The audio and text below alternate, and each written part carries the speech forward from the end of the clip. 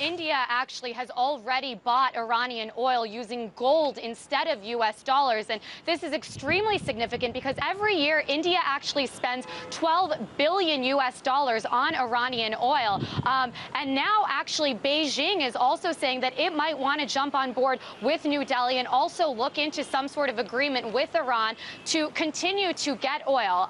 New Delhi and Beijing actually account for 40% of the imports of Iranian oil. The EU only counts for 20%. Obviously, we've been talking about all week about this oil embargo that the EU announced on Monday that they're hoping to roll out and put into place by July 1st. And obviously, if New Delhi and Beijing find a way to continue trading with Iran using gold instead of U.S. dollars, this would severely hurt what the European Union and Washington is trying to do. Russia has also said that it wants to continue trading with Iran using domestic currencies instead of U.S. dollars. Obviously, the point of the EU oil embargo would be to bring Iran back to the negotiations table over its nuclear program. Obviously, Iran has said consistently maintained that this is a peaceful nuclear program. The West believes that they are potentially developing nuclear weapons. So in response to the EU's announcement on Monday that it will place an oil embargo on Iran,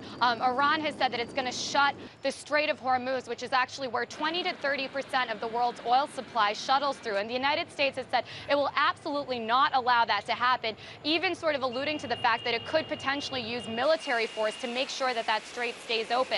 Moscow has also said that sanctions are an obsolete form of sort of punishing a country and that it's actually going to be counterproductive. Another interesting thing to note here is that if Beijing and New Delhi continue to trade with Iran with gold, it's actually going to increase the value of gold and decrease the value of the U.S. dollar as the global reserve currency.